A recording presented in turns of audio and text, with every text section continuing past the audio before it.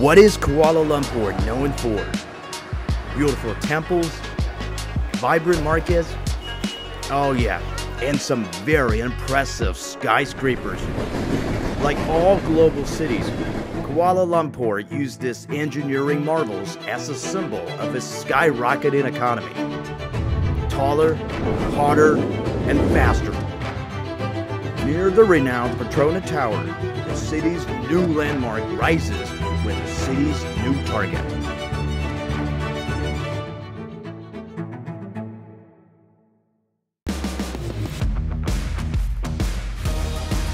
I'm traveling around the world to visit a league of ambitious new engineering wonders and find out the extraordinary building challenges and the intelligence given to those giants. Well, I'm so excited!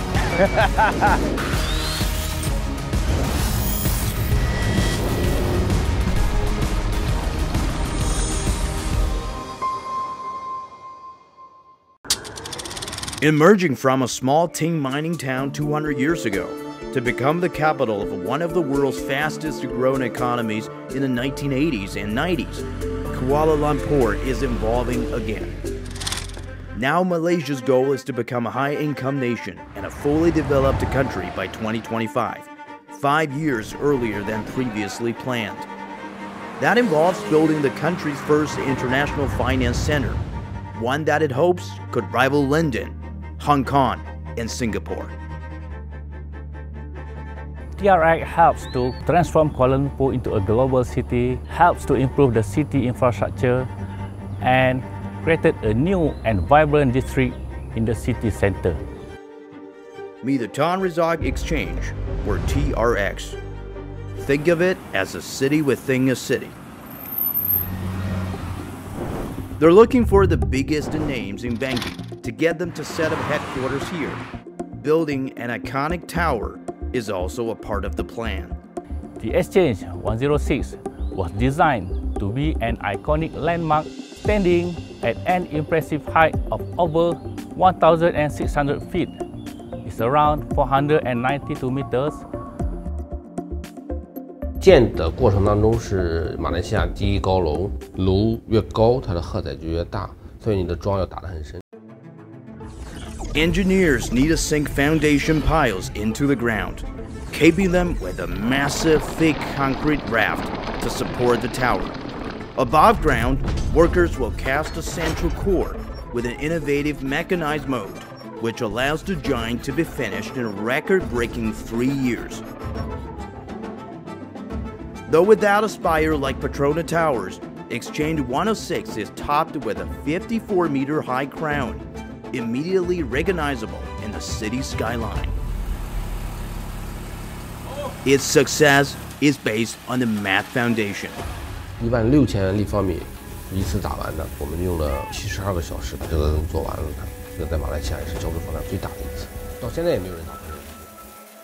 The workers get ready to cast the tower's huge vertical core, but as they add each floor level, they'll be confined by the lack of space up top.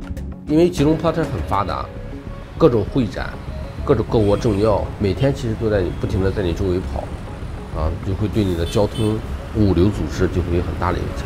这个也是我们当时做的时候一个比较难克服的一个困难。对。The team needs an innovative solution to turbocharge their race to the roof. Traditionally, to cast a core level, workers construct a wooden panel mold and pour concrete into it. Then they remove the panels, build new scaffolding, and lift the molds back up. For a building this tall, that would take years too long. Instead, steel reels attached to the core enable a large, movable platform to carry and climb with the mold sections. Workers lock the mold panels during concrete pouring and release them after setting. Hydraulic systems can elevate the platform and repeat upward transport. 第一天是钢筋，第二天就是模板合模，第三天我们就浇筑混凝土了。我们用3天的时间做完一个 cycle。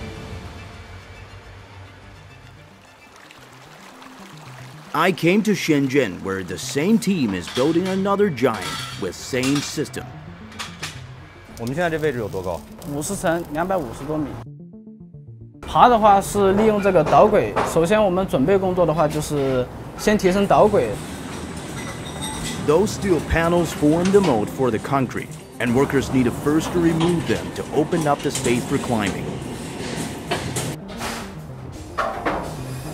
They install the anchor shoes at the target position and pull up the climbing reel by the hydraulic system until it locks in position. Just like when climber hammer spikes into the cracks of rocks, which they then clip their rope into. 把那个挂座挂在结构上，再利用这个液压平台把这个导轨给顶升上去，整个外爬架就跟着这个导轨一起就爬上去了。 The climb begins now. The entire platform creeps up with just inches to spare. 顶一层时间大概在2个小时左右。 They need to watch out for any section of platform or formwork that might catch on the newly formed concrete walls.